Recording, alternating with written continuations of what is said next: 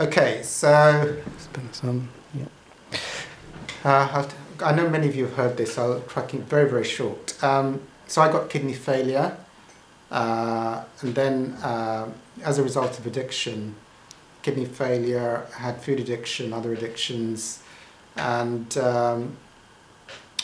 then the kidney failure. Then I think it was a mystical thing. They found out that my immune levels were very high, and they suspected it was either autoimmunity or an infection, but they weren't able to trace what it is. My immune system was very, very high. Kidneys collapsed very rapidly, being savaged, and then I had asthma. And the mystical experiences, I got to meet Dr. Hawkins, and he'd had about 23 illnesses. And through essentially using spiritual means, all his illnesses left him. He ran an attitudinal healing center in the States, where people with grave illnesses came, cancer, AIDS, and they all recovered, doing the basis of it would be the Course in Miracles. Anyway, that's the long story short. And mystically, I was meant to meet him. And applying the spiritual principles, for today, all those illnesses have gone. Cancelling beliefs, So now I'm not anti. The Course talks about magic. I'm not anti-magic, but I believe in using magic is like using hospital means and using pills and potions. I think in most cases I would agree with them. Like, you can use what's available in the world, like doctors and whatnot, but also do the spiritual stuff at the same time. So there's immense power in cancelling your beliefs, and also praying forgiveness for the one in you who's done things. So like I cancel my belief in kidney failure. I'm an infinite being. I cancel my belief in allergies. I'm an infinite being.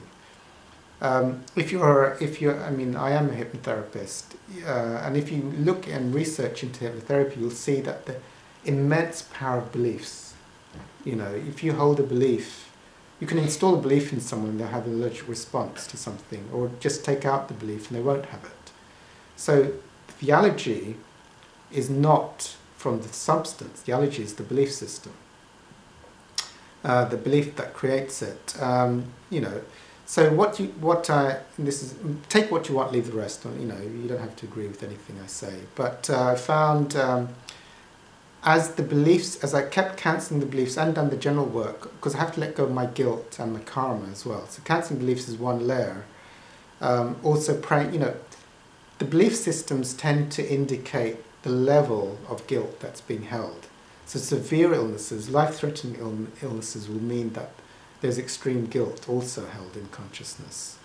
Also, the illnesses tend to have a meaning behind them. Like I got to meet Dr. Hawkins, who'd let go of 23 illnesses, and he had one of his illnesses was the same as mine. I had gout, he had gout. I cancel my belief in gout. I'm an infinite being, subject. And everything the doctors say, you just cancel it. Like in gout, you have high uric acid levels. Cancel my belief in high uric acid levels. I cancel my belief in gout. So you just cancel, because these are all belief systems from the collective. They're not real. You can just cancel them. But also, what is gout? What is the guilt? Well, the guilt, he'd already worked on that. He'd found that out. So the guilt was, I pray for forgiveness for the one in me who inflicted pain on others in this lifetime and past lifetimes.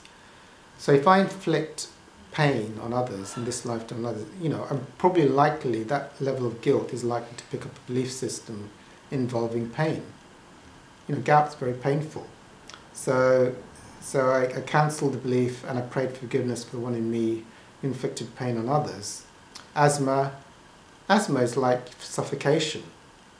I pray for forgiveness for me who suffocated others through my actions in this lifetime and past lifetimes.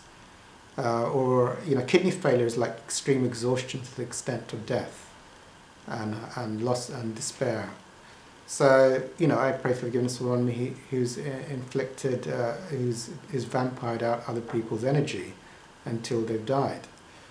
So So you can almost, it's very easy for me now to see symbolically what an illness is doing to me, but just by the symptoms. I mean, whatever the symptoms are, probably inflicted on another person. And what is the manifestation? I can cancel my belief. Like kidney failure is the manifestation of the belief I'm using to undo the guilt and that which I've inflicted on others. So just doing the Course in Miracles, you'd automatically do that anyway, because kidney failure is meaningless. My thoughts about kidney failure are meaningless. I pray for a miracle to see kidney failure differently. Instead of kidney failure, I could see peace. God did not create kidney failure, it's not real. So you'd be doing those lessons on a daily basis and clearing all the limited data that's showing up from the ego. What I found was it took me between 3 and 5 years to clear my illnesses. A lot of work. It wasn't like a 1-minute job. But it says in the Course, to break down a belief does require work because it's very strong. You're not going to do it in one day. Especially chronic illnesses take a lot of work to undo. And also, I felt out the symptoms through an exercise called Feel the Feelings, which we do here, and I cancelled the beliefs. And I found that the flare-ups of the symptoms became less and less frequent as I felt the feelings and cancelled the beliefs. And then at a certain point, it felt like I didn't have those symptoms, or they were almost gone. And more or less at the same time that the flare-ups became less intense and the symptoms became less intense, more or less it was like I was feeling out my asthma attacks. And then eventually, they discharged me from the asthma clinic and I had normal breathing. And I would feel out my gout attacks. I'd just sit with the pain until it was gone, and then I'd cancel my belief in gout. And then they discharged me from the rheumatology clinic. And then, I was cancelling the kidney failure, and then I got a transplant. So, the miracles happened. When it went in here, the miracle happened out there. That was my experience. So, So you can, taking what the doctors do, I do take what the I had another miracle. This is true. I have documentation for this. I can prove it. For those skeptics in the room. So after my transplant, they gave me 13 medication. Huge carrier bags full of medication within about 2 years, I was down to 1 medication. And the doctor said he knows of no one else in the hospital who takes less medication than me. I was just cancelling my belief in side effects and popping the pills in. And then they took the medication off one by one until I got probably down to the lowest medication for anyone. So I don't ascribe power to the outside world. These are all projected belief systems which I can cancel. I do take the pills, but I'm cancelling my belief. The power is in my connection to God. That's where the infinite power.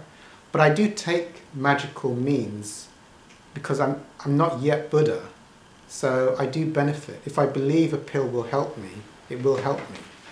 But eventually, God can do everything a pill can do, and God can perform miracles.